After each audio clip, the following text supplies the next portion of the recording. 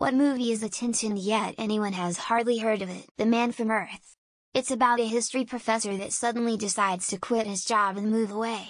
His fellow professors decide to throw him a going away party, and during it they ask why he's leaving. He decides to tell them he's 14,000 years old, and he has to move on when people realize he doesn't age. That's not giving anything away about the movie, even if it seems like it is. It's an absolutely fantastic movie, where they try to decide if he's crazy, or if he's telling the truth. Highly fucking recommend! Southland Tales was the next movie from Richard Kelly, director Donnie Darko. Amazing ensemble cast, crazy intricate story. The movie works on its own but is technically chapters 4, 5, 6 of the story. Chapters 1, 2, 3 are a graphic novel, but because of the funky cyclical time travel nature of the story, it works both ways. So many memorable lines and scenes and performances. Truly awesome! Nobody has heard of it or seen it. Strange Days is one of the great sci-fi films, but basically nobody remembers it. And it's a shame, because Catherine Bigelow is good at sci-fi. Warning to people who want to watch it, though it is quite violent. But so long as you're okay with fictional depictions of rape, murder, and people's brains being fried, you're in for a monumental cinematic experience. In the history of cinema there are probably less than a half dozen Tintin movies. That being said, I Saw the Devil is a really good South Korean dark thriller, just as good as anything the States have come up with. You can tag that to many South Korean films though: Gonjiam, The Wailing, Train to Busan, Old Boy, and The Man from Nowhere to name a few. The Ruling Class 1972. Peter O'Toole plays a paranoid schizophrenic British noble that believes he is Jesus Christ. His relatives try to cure him for their own selfish reasons and believe to do so, except now he believes himself to be Jack the Ripper. I cannot emphasize how fun this movie is. It even has multiple musical numbers. There's no such thing as a perfect film that passes unnoticed, but In the Name of the Father comes close. The court sequences in this film are unparalleled, and it is based on historical events. The only fault is that of its pacing, which might be too slow for today's Adderall-addled, brain rot-ridden TikTokers. Threads. It's free on came out in the 80s or 90s. If you ever wondered what it's like to be in a country preparing itself to get nuked, watch this. Filmed like unsolved mysteries, it follows the daily lives of people in Britain as they educate themselves on the impending nuclear war. There is one that I've watched about 2 years ago yet is still prominent in my mind, a silent voice that had me bawling my eyes out. The character experiences are so relatable to me. The whole story is a real tearjerker, the music is so soothing, and I suggest the watch. I used to save posts like these to find awesome suggestions, but then I realized movie taste is such a subjective thing, even more than other things. When I watched something heavily recommended and then it was just shit. Did not enjoy even a minute of that movie. Michiel de Ruyter, sometimes just called Admiral outside of the Netherlands. It's a 2015 Dutch historical film about their most famous admiral, and has arguably some of the best cinematography for ships of the line and naval battles ever made. Snowcake. Sigourney Weaver was amazing in it. Also What Dreams May Come. Both movies have heart-wrenching stories, and I usually don't like movies that get me emotional. I prefer romantic movies and action movies. These two are the exceptions. Marilyn Hotchkiss Ballroom Dancing Charm School. Stellar cast of John Goodman, Robert Carlyle, Sean Astin, Marissa Tomei, and Danny DeVito. One of those films that has such a bad name people immediately dismiss it, but it's amazing. Once Were Warriors. Commonly regarded by New Zealanders as the greatest romantic comedy the country has ever produced. But then, we're a hard case bunch and shouldn't be taken particularly seriously on the matter. Swiss Army Man Bizarre. I loved every moment. Boiler Room All-Star Cast. Should have been much bigger. Turbo Kid super corny. Just my type of cheese. Phantom of the Paradise. This is a special one to me. Klaus. One of my favorite Christmas movies of all time, and I have yet to meet someone else who has heard of it. I think it's mostly because the cover looks really cheesy and it starts off a little slow. Danish movie, but De Grune slagged here. The Green Butchers. Very dark humor drama, with Mads Mikkelsen in the main role. In the same vein is also Blink and Look to Flickering Lights. Dogfight 1991 with River Phoenix and Lily Taylor, set in 60s San Francisco. It's the story of a Marine about to go to war. Sweet little movie, one of my favorites, but not that well known. Brick.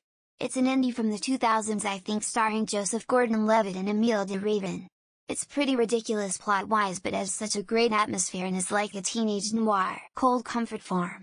So many amazing British actors and its charming plot. Young Rufus Sewell is his major plus. Cold Comfort Farm film, Four Lions. Not well known outside the UK. It's basically a film about a group of wannabe terrorists and they are terrible at it. Great dark humor comedy film to watch with friends. Super 8. One of my favorites but no one ever knows what I'm talking about when I say I love the movie. They think it's a movie about Super 8 hotels or something. Not even close. Grandma's Boy.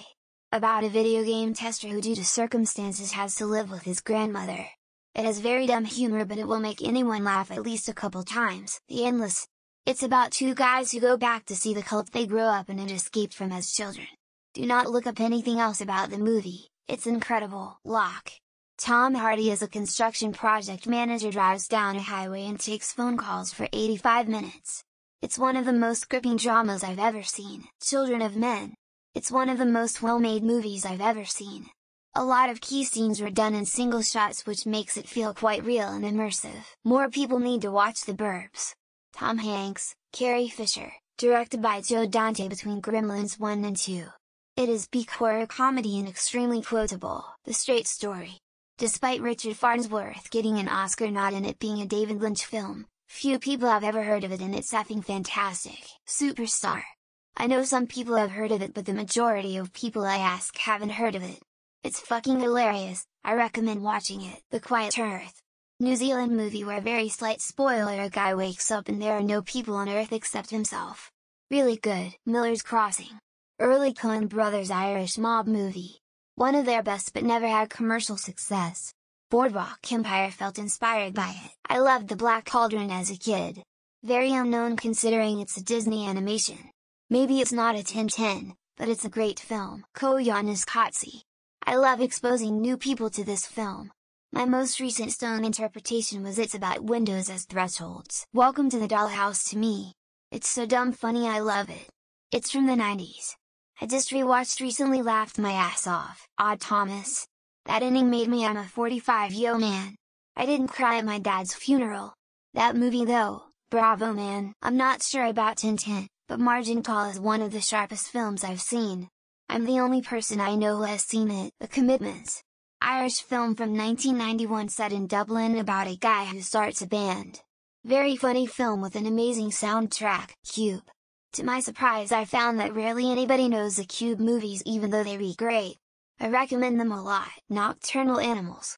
After I saw it the first time, I watched it 2 more times that week. I've never done before or since. Go Home's pre-funny 90s club rave drug movie. I saw it in theater and had no idea what it was about. Out Cold. Comedy 2001. Zach Galifianakis' first movie if I'm not mistaken. Do yourself a favor and give it a watch. I'd give Tintin but I really enjoy The Northman. I guess people heard about it but I honestly think it's underrated. The original Wicker Man, not, I repeat, not the Nicolas Cage one. Stalker Andrei Tarkovsky. El Topo. Sonatine. Cool Runnings. Everybody that I talk to has never heard of it and it's a damn shame because it's an amazing movie. Maybe not Tintin but Idiocracy is a movie that started out as a comedy and is slowly becoming a documentary. The Nice Guys. Russell Crowe and Gosling put up amazing comedic performances with great on-screen chemistry. Sunshine with Chris Evans and Cillian Murphy.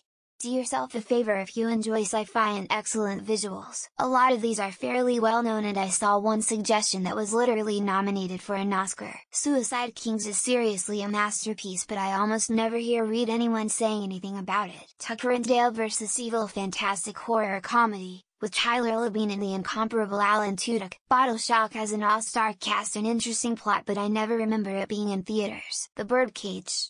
No one I ask IRL has heard of it and I've never had someone understand a reference. Matchstick Men. Fantastic black comedy from Ridley Scott starring Nicolas Cage and Sam Rockwell. Fido. Difficult to fully describe and better than the zombie comedy synopsis makes it sound. Don't Look Now with Donald Sutherland and The Haunting of 1963 with a splendid Julie Harris. Mary and Max. Absolutely beautiful film and one of the best portrayals of autism I've seen. Kiss Kiss, Bang Bang. Also, The Nice Guys doesn't get the recognition it deserves. HET the exact same popular movies that are posted every time this question is asked. Hell or High Water, Chris Pine robbing banks while Jeff Bridges investigates. Fear of a Black Hat double extra, especially if you're a fan of 90s hip-hop. The Fourth Kind. I'm not gonna say anything about it. Freaked me TF out. Come and see. Best and most horrific war movie I have ever seen. Happiness, think it was late 90s early 00s really dark comedy. Once Were Warriors. Cold Comfort Farm. The Road to Wellville. Chronicle. It's a perfect film. So simple and satisfying. Secondhand Lands. Great movie, great actors and acting. Dirty Pretty Things.